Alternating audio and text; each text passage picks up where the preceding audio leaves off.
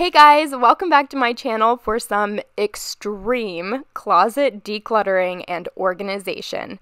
This is my master bedroom closet. It's a whole hot mess, pretty embarrassing to be sharing with the entire internet, but this is just what real life looks like sometimes, and you know I like to keep it real over here on my channel. So anyway, we have a pretty small house with very limited storage. No basement, no garage, no finished attic, literally nowhere to put things. So all of the closets in the house look like this almost all of the time, which means every 6 to 12 months I have to completely pull everything out, declutter, try to reorganize what's left, and that's what we're going to be doing today.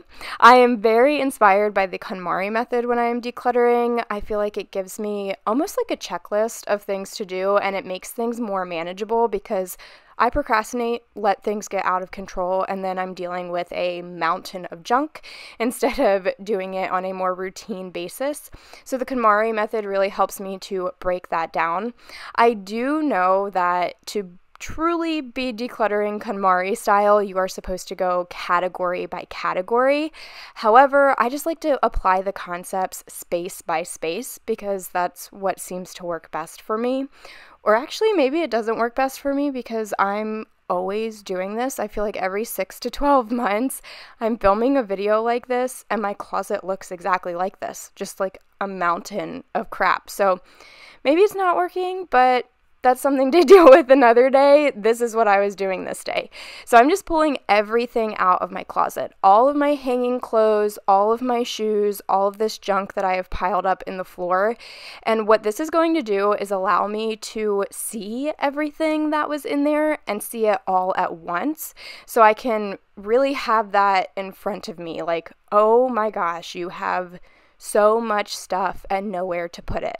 It kind of incentivizes you to declutter a little more seriously and really evaluate what is actually serving a purpose or a function for you, what you need to keep in your home or in this space, and what you might be able to part with. So at least for me, it helps me to be a little more ruthless during the decluttering process and to take it a little more seriously. The only thing I won't be removing is my husband's clothes because he's one of those people who has t-shirts from 15 years ago, and decluttering sends him into a full-blown panic with tons of anxiety. So we're not going to be touching his stuff today, but that's all right because as you can see, I have plenty that I needed to go through and declutter all on my own. I pretty much filled my entire room with things that I had shoved in the closet, which is just absurd. That's insane to me that it was taking up all the floor space available in my room, but I had that piled into a teeny tiny little closet. That just doesn't even make any sense. I don't know why I do this to myself. But the thing that I like to start with when I am decluttering my closet, at least the closet in my bedroom, is all of the clothes that I have in there. It just seems like the easiest, most motivating thing to start with. I have this massive pile of clothes, and then I'm going to make sure that I touch every single item according to the Konmari Method and really evaluate what it is doing there, what it's doing for my life. Is it serving a purpose, a function? Do I enjoy it? How do I feel about this item? And if it's a clothing item that makes me feel really good, that I reach for a lot, is super cozy, that I just wear often, of course I'm going to keep those items as long as they are not ripped, stained, just can't be worn anymore. But if it's something that has literally been hanging in my closet for 2 years and I'm waiting until my body looks the same way that it did when I was 19, which is probably never going to happen again, so I'm really just hoarding this for no reason, and whenever I try to put it on, it makes me feel bad about myself, look in the mirror, I don't like it, I put it back in the closet, then I'm going to go ahead and give myself permission to declutter those items finally. Once I had gone through that first round of decluttering, I counted all of my hangers. You just saw me do that, and there were 45 of them. And I really wanted to challenge myself to round it off to a nice even 50. So I'm just going to sort through my clothes again. I put them into categories like winter clothes, t-shirts, tank tops, seasonal items, dresses, and that allowed me to evaluate each thing again. And I was able to declutter 5 more items, making it 50 pieces of clothing that I will be able to donate to my local women and children's shelter. I was pretty proud of that, and also feeling really motivated to go ahead and tackle this giant mess on my floor. This is definitely the most embarrassing part of this whole project. Everything that I'm sharing with you here is all of the stuff that I just had in this closet. I don't know why I do this to myself, and I'm not really sure if it's normal or not.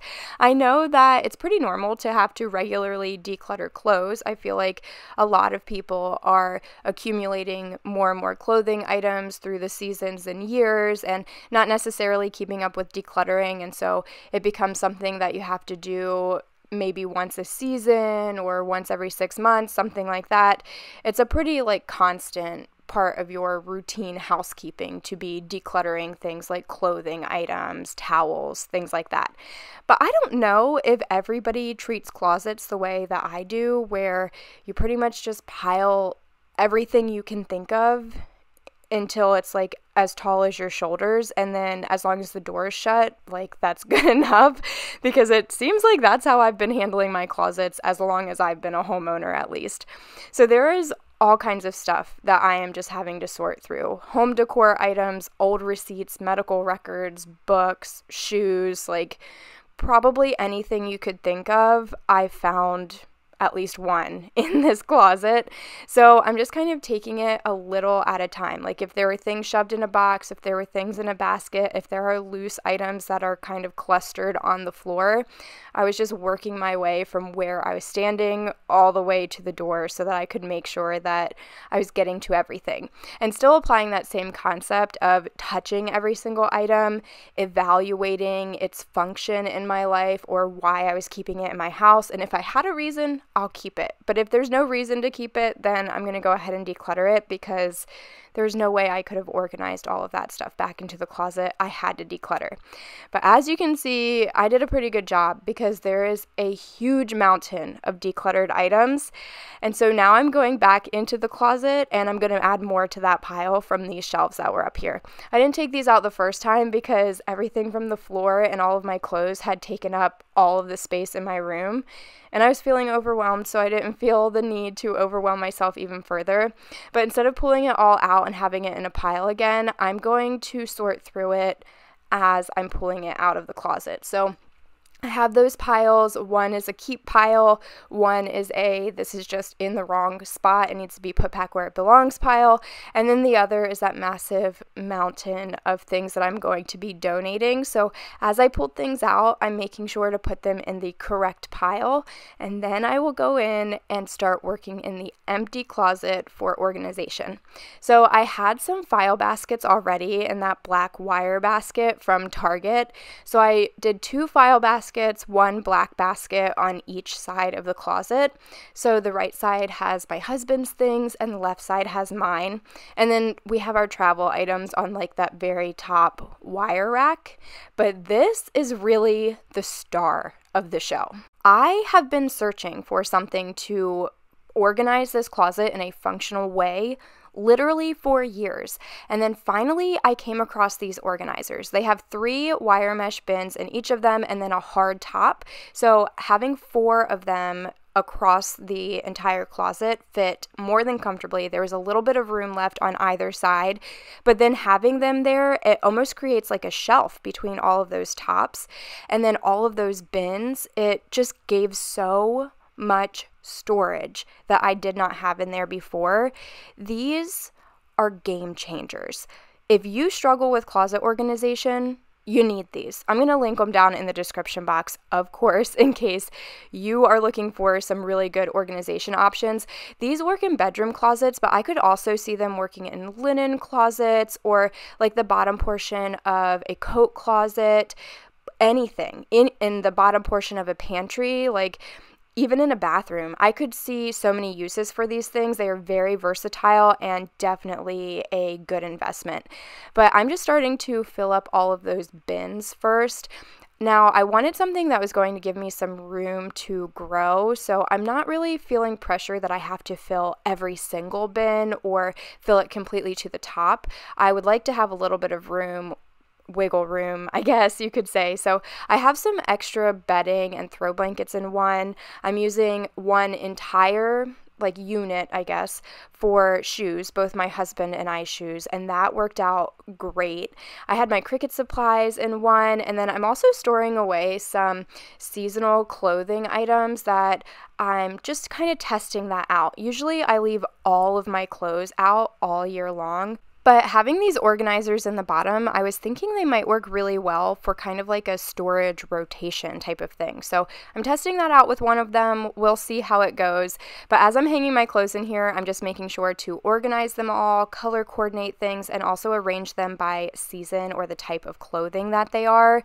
And that is going to be everything. Then I'm going to have everything back into the closet, reorganized. I've decluttered through everything, and there's really nothing left to do in here besides show you how everything turned out. So I'm just going to share those before shots one more time, just in case you forgot how much of a mess it was in here and how completely out of control it is, but also because if I show you the before shots again and then share the after, it's very satisfying because the transformation is insane. Not to toot my own horn, but I did the dang thing. I really figured this out. I'm so proud of how it looks now, and also proud that I finally figured out something that is not only functional in the short term, but I'm pretty sure it's going to be sustainable way long term. Mostly giving the credit to those organizers, but I did find them, so I guess giving the credit to myself too.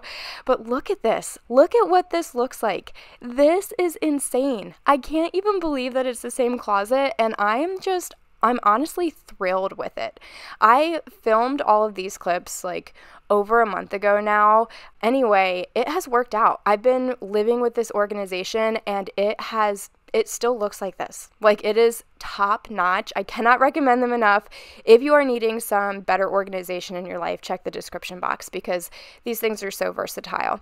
But I also wanted to show you my huge donation pile. I took that straight to Goodwill and to the women's shelter. I did not want it to linger in the house and end up back in the closet because that's another thing I am guilty of so often.